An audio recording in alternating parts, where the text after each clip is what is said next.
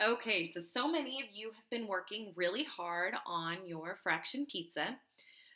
Just to recap, yesterday, what I had you do is kind of design your pizza. You had already picked your toppings, and then you were to start placing your toppings on the pizza.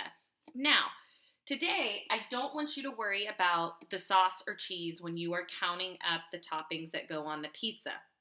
I want you to count. So, for example, I chose pepperoni, olives, and banana peppers.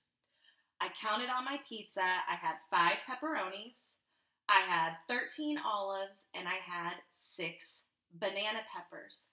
I want you to write the fraction of the toppings for the pizza. So you are going to have to add your toppings together. So in my case, I had 24 toppings because 5 plus 13 plus 6 is 24. So that number is going to be my denominator, which goes on the bottom.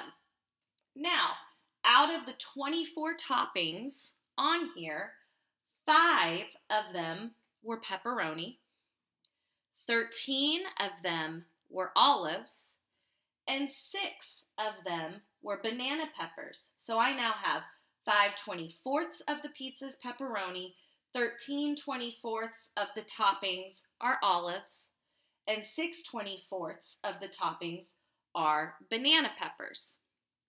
Now, to think a little outside of the box, when it comes to your pizza, or mine, which fraction of my pizza is covered with pepperoni?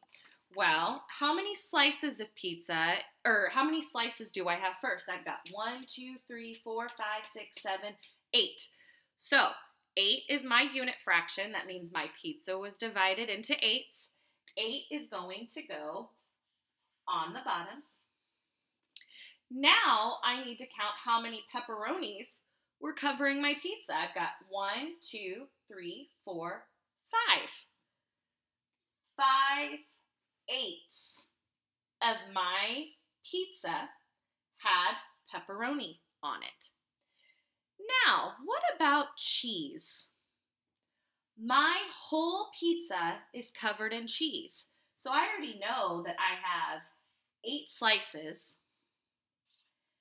and then all 8 of my slices have cheese on it. So my fraction is 8/8.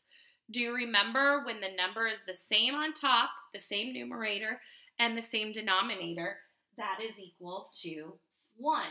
So my whole pizza has cheese on it. And then finally, what fraction of my pizza is covered in olives? Well, let's see here. I've got 1 slice with olives, 2 slices with olives, 3 slices with olives, 4 slices with olives, none on there, 5 slices with olives, 6 slices with olives, and that's it because I started there. So 6 out of my 8 slices have olives on it. So because I have 8 slices, 8 is my denominator, and then 6 slices have olives on it. So 6/8 of my pizza has olives.